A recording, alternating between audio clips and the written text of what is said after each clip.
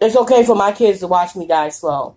But if you had a mesh that had an issue and a bulge against your stomach and you couldn't do what you needed to do, you wouldn't sit down and just wait. Or how the hell am I lose weight if I have a bulge that's preventing me from moving?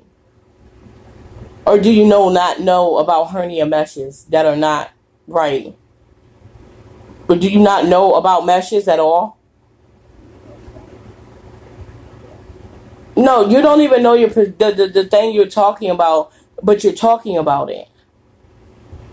If you don't know nothing about hernia meshes, and if they're put in badly, or if you're having bad experience from it, you're giving me experience with somebody who don't even know about meshes.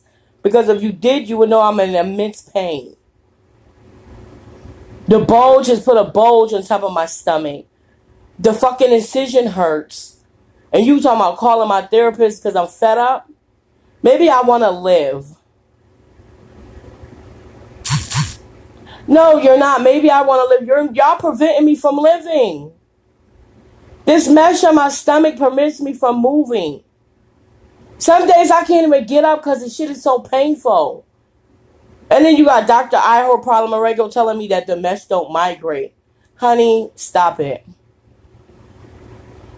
That ain't what the FDA told me, or the hernia mesh lawyers, or any other person I've seen. You tell me get a second opinion. I got 5 other opinions.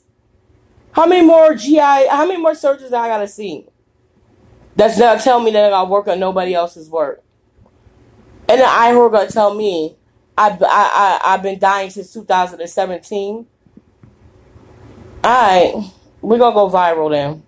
I'm gonna put this on every fucking platform because Nancy trying to kill me with Ihor, and it's not happening. TikTok, say hello to Nancy.